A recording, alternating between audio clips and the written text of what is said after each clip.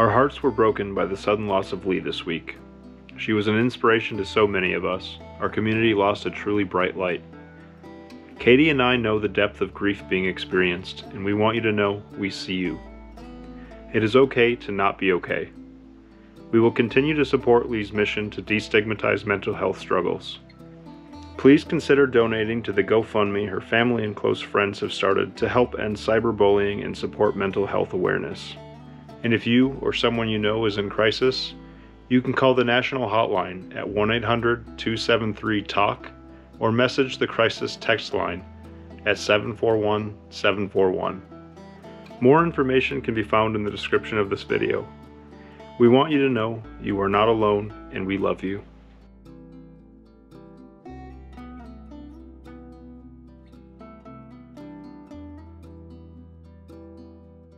What's up everyone?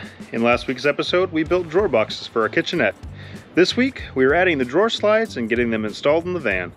Follow along as I walk through the process. But before we get started, I wanted to announce that we launched a single-tier YouTube membership. It doesn't carry all the perks as our Patreon account, but it's a way you can support us, which some of you have asked about. Now that that's out of the way, let's get started.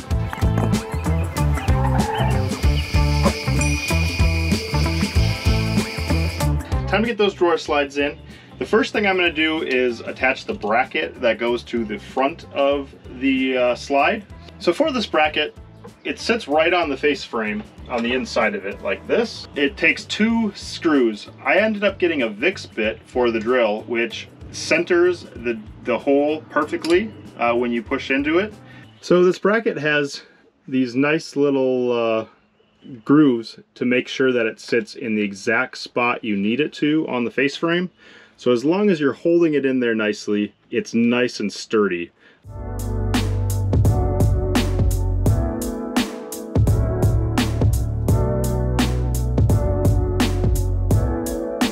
The bottom drawer, because it doesn't have a rail, I am going to use this block, which will be considered a spacer. So I'm just going to set it there, and then I will be able to move it to the other side, and we will have the exact same placement on the bottom rail for that one too.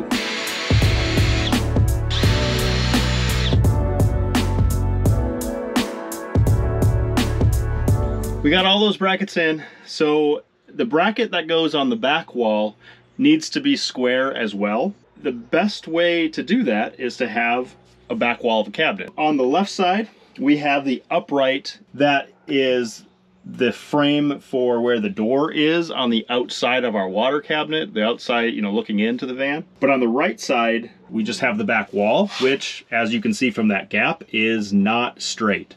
So I cut just a stringer, painted it white, and I'm going to pocket jig it there on the bottom and just drill it directly into that piece on the back. The nice thing about these back brackets is you have 2 inches of play in between where these little tabs in there, I don't know if you can see those on camera, those little tabs connect to the drawer slide, and you have 2 inches of play. So this will be a 1/2 inch forward of the ones on the left side, but it's not going to be a big deal because this bracket can make up that 1/2 inch within that 2 inch distance.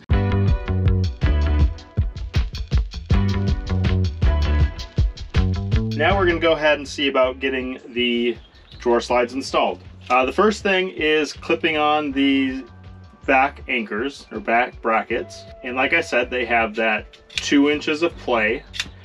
You want to make sure everything is square, and obviously in a van, because the van is slanted, it's on, you know, grass in my backyard, the floor slopes down a little bit, it makes it pretty difficult to get things square, as many of you probably know, having built out your own van or are in the process of building out your own van. One of the things for drawer slides to be able to get them in squarely is this Craig jig for drawer slides. One problem that I am running into though, because I'm using these face anchors, these usually sit on the face frame and your drawer box or your drawer slide sits on top of this.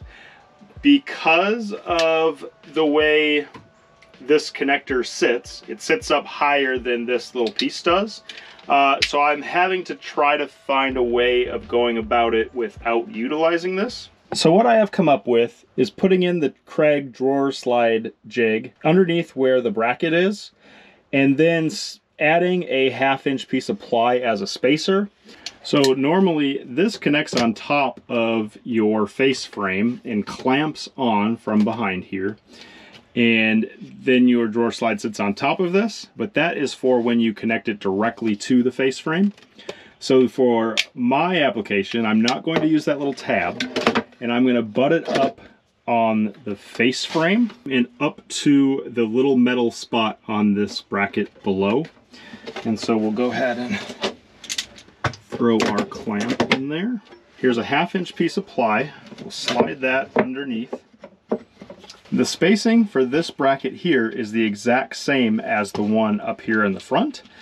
It is basically perfect with a piece of cardboard, like that's nice and firm in there. So using this spacer on the back, this cardboard piece on the back, should hopefully line up underneath this 1/2 inch ply very square, and we can do that on both sides, and so the drawer slide should hopefully be identical. There's a little raised bump there, and it connects into the hole on the drawer slide, and so then it keeps it popped in the exact spot it needs to be. See, now it doesn't move back and forth at all, and so we'll space out in the back underneath that metal bracket. So now we should have a level drawer slide front to back, and it should match identical to the one over here because our Craig jigs are set up in the exact same way on our face frame. So when we go ahead and screw in the bracket, there are these extra long places in the bracket in the back, and so using this one in the middle, you will have that much play on the screw head as long as your screw is not tightened down all the way. We will go ahead and put a screw in that middle track, trying to make sure it's somewhere in the middle and not doing it too tightened down. And then as the drawer goes in, like you can see that it goes back and forth within that track. So the height is pretty much set, but the side-to-side play with that track will allow us to go back and forth. And once we put the drawer in and out a few times, it should settle in the right spot. So now we will go ahead and get the drawer and figure out installing the drawer slide into it. I'm helping. So is Francis. You're doing a good job.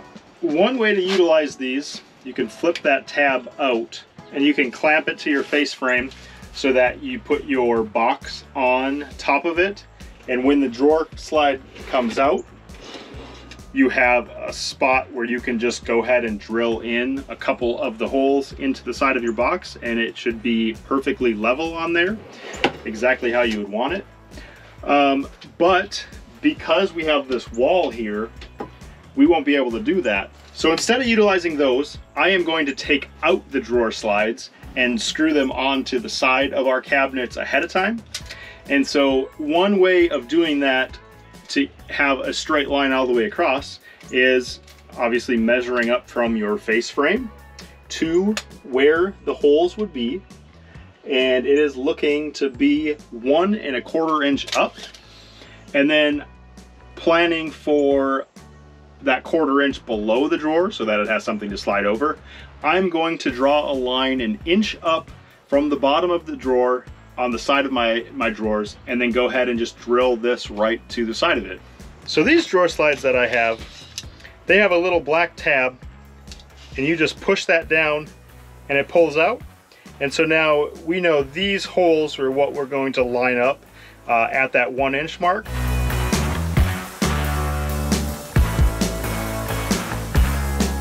So as I was lining up the drawer slide, I also realized that the center hole is exactly a 1/2 inch up from the bottom of the drawer slide.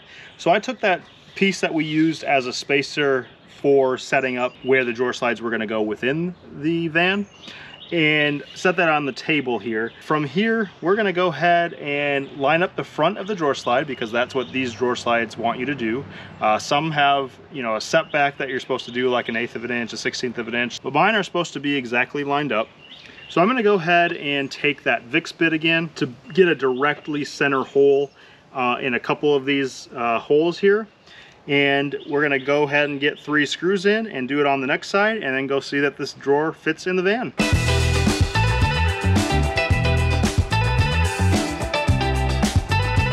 One thing you got to make sure to do, there's this ball bearing spot here that holds onto this track. If it slides back in there, it can hit the retainer so that the soft close feature doesn't work if you have a soft close feature on your drawer. So make sure these are pulled forward first before sliding it in. But then it's all as easy as sliding it into the drawer here.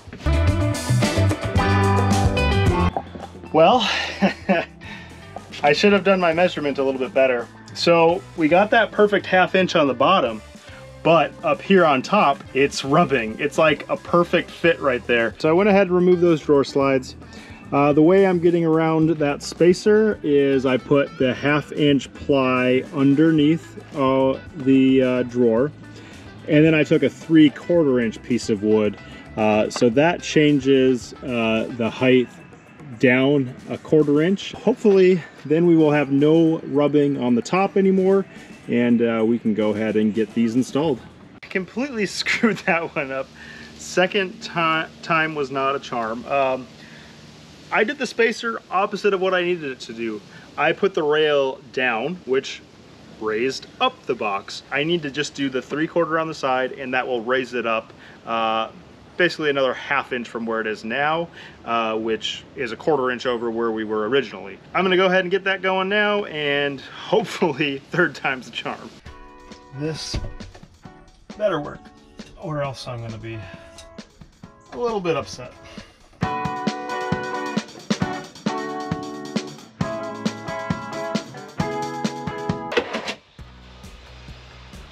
Heck yeah! Soft close and all. The first couple times it was very rough. It wasn't sliding nicely. As you can see now, it slides really nice. Remember, on the back on those brackets, we didn't drill them into the wall all the way. So now that I've opened and closed this a handful of times, it kind of evened itself out, and we'll be able to screw in the wall in a couple different places, and these slides should be set perfectly. There's that drawer with the soft close. Got it all, a couple of other screws in the bracket there.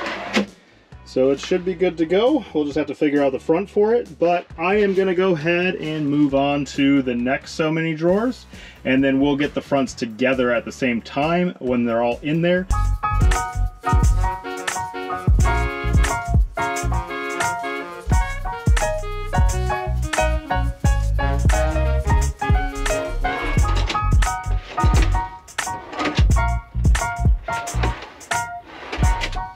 To get this last drawer in, we went ahead and put a spacer in to get this bottom drawer in the spot that it needs to go. That ended up being 3.5 inches from the bottom of the toe kick. Otherwise, that bottom drawer adds it up to about 5.25 inches from the bottom. So I'm gonna go ahead and take some scrap pieces of wood and see that I can't get them leveled out to the 5.25 mark.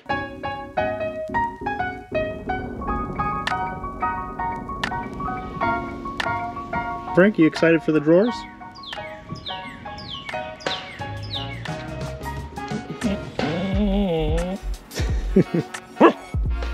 Well, guess what? First shot, everything is golden. So sadly, there's that 1/2 inch that we missed cutting off the drawer, which you can get back behind there kinda, but you know, no big deal. But smooth. Yep. It's kind of extra slow motion. We are slanted on a hill. All of the drawers start sliding out. This drawer is a lot heavier with as much wood as there is in it. So being on that hill, I think that soft close feature is just, I think the weight is kind of fighting it a little bit. But otherwise, everything runs nice and smooth. So the rain stopped. It's pretty overcast, but I'm hoping I can get these drawer fronts on before it does actually come. One of the things I am trying to figure out is how to make sure they are all square. The way we put the drawer slides on, we just use the table as with spacers. So I decided I'm going to put the drawer down on 3/4 inch ply, 3/4 inch board here to make the space for the bottom piece going below the drawer.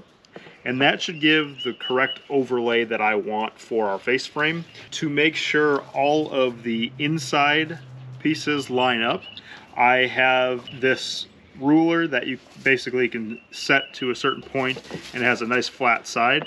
So I decided where that inside line will be directly in the middle of that face frame, and it's at 1 3/4 inches. So I set this to 1 3/4 inches, and then I'll drive a couple pocket hole screws through the sides of the box into the face frame, and then I'll go ahead and flip the box over, do the same thing on the bottom, and then it should give a nice solid hold. Everything should be spaced out identical.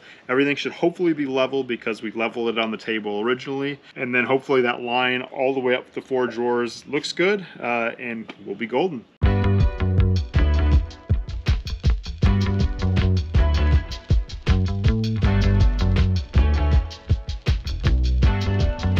Heck yeah, there we go.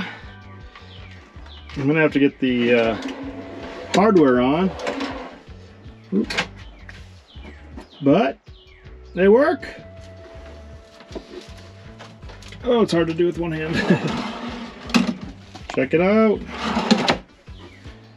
Awesome. All right, did a little looking in there, and I think if I just go ahead and level it with the bottom of this toe kick, it'll be fine for the spacing all the way up. It'll all be equal.